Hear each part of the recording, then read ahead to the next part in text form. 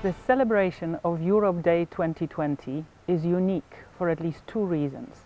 This year marks 45 years of our very fruitful partnership, and secondly, it comes at a time when Jamaica, the region and the world is fighting a war against the coronavirus, which threatens the health and well-being of people everywhere.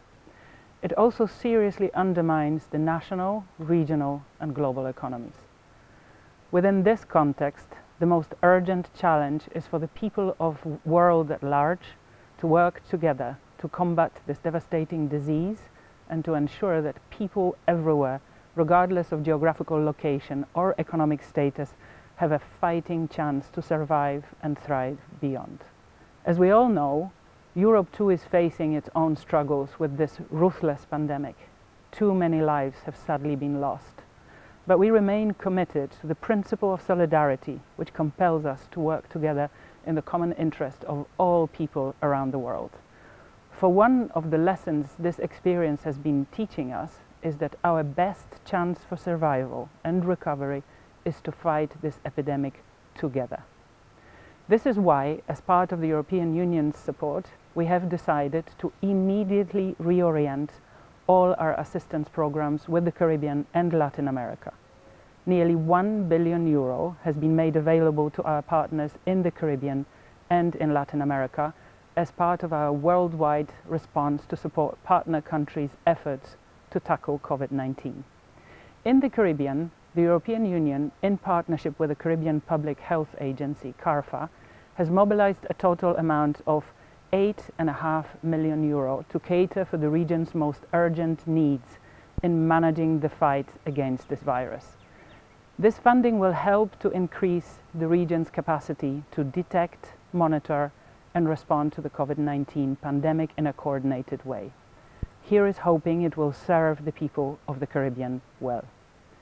Europe and Jamaica share a strong political and economic relationship that is growing stronger every day, and of which I am professionally and personally very proud.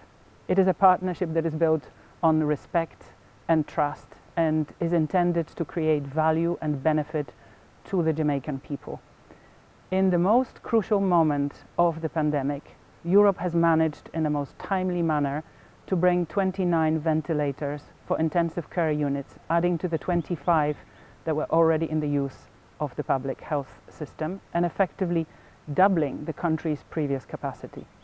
It is a real privilege for me personally to present this kind of assistance from the citizens of Europe to the people of Jamaica at such sensitive time. The ventilators are currently being distributed to hospitals across the country and medical personnel are being trained on how to use them. We are about also to finalize delivery of additional medical supplies and equipment, including, amongst others, monitors, infusion pumps and ICU beds that can support treatment of Jamaicans who become infected with the coronavirus. These have already arrived from Europe and will be delivered to the government shortly. Couldn't be more timely.